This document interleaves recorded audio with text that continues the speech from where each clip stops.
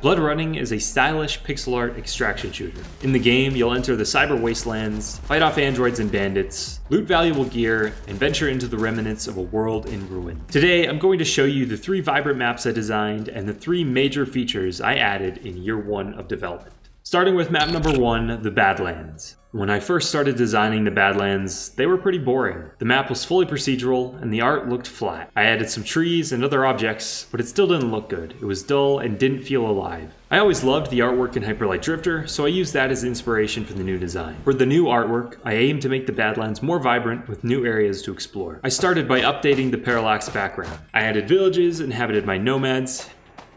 Since the game has a cyberpunk vibe, I added android enemies. They're slow, but they hit hard if you let them get close. And you can see just how much the Badlands have changed in the past year. Below the wasteland, we have the cave systems, with old minecarts where you can loot charcoal for crafting. I don't want to give too much away, so I'm not going to show the enemies that live down here, but take my word for it, they are brutal. The first version of the swamps had a massive piss lake. Now, the water is bright blue and it looks way better. I also added colorful plants to make the swamps really pop. I wanted the swamps to have darker vibes, so I decided to add cultists. The first mock-up looked something like this. I settled on the bottom row and redid the coloring. The cultists are led by priests armed with deadly machine guns. I also added frogs to the swamps. When you kill them, they drop frog legs.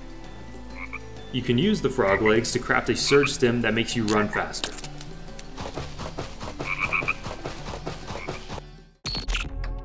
Compared to the other 2 maps, I wanted Eden to feel more alive and friendly. I added big trees and lots of plant life. The story behind Eden is that there was a massive war between the Tempests and the local inhabitants. But the Tempests ran out of money and eventually abandoned the forest along with their massive base. The first animal I added to Eden was foxes. You can kill them and sell their tails to merchants. I almost feel bad about shooting them. As you explore Eden, you'll meet Dave, a survivalist NPC. He'll send you on quests to gather supplies and fix power stations. Below the forest is an underground base that the Tempests left behind. Here's a quick sneak peek. Weapon modding is key for a great extraction shooter. To pull this off, the weapons in my game need to be pieced together with different attachments. I started by brainstorming some weapon ideas. The first class of weapons I created are scrap guns, inspired by the pipe guns in Fallout 4. These weapons will be pretty weak and serve as the player's starting arsenal. The second class of weapons I added were more normal quality guns. These pack a real punch compared to the scrap guns. In the future, I'll be adding laser guns to the late game loot pool. Now that I had weapon ideas, it was time to pick them apart into modules. Each gun will have different attachment capabilities. For example, this rifle can have a stock, grip, magazine, muzzle, and sight. But this shotgun isn't compatible with any attachment. Now it's time to design the inventory art. The player weapons are very small and don't look good in the inventory, so I decided to make separate inventory art for each weapon and attachment. Next, I dynamically piece them together in GameMaker using offsets from the inventory's sprite origin, and finally draw the full weapon in the inventory. Since each attachment can be added to the inventory, I made a separate piece of art for each attachment to serve as the item sprite. Now that the mods are added to the game, the player needs a way to mod their weapons. Enter the workbench and the weapons workbench. The player can unlock both of these workbenches by talking to the building manager inside of the outpost. You can then place them in your base, and head over to the workbench and start modding your guns.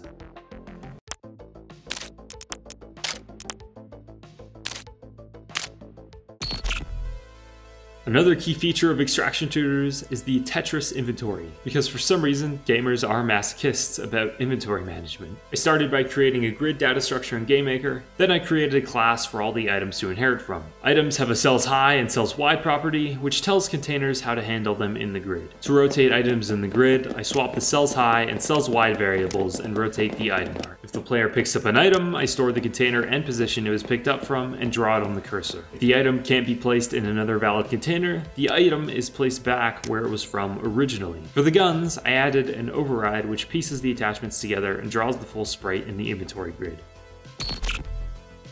Finally, a great extraction shooter is not complete without quests. All the quests in the game are loaded through data files, which allows me to quickly add quests with different conditions to complete. I also added an NPC named Atlas who gives out daily quests that refresh every 24 hours. Once you complete a quest, you'll be given the rewards listed, and some quests also have the option of choosing a reward. Bonus feature number 4 is dynamic skins. In order to have lots of armor without creating animations for each type, I'm able to easily apply skins to the human life forms from armor items. If you want to know how I did this, watch the next video where I explain the full process and code behind it.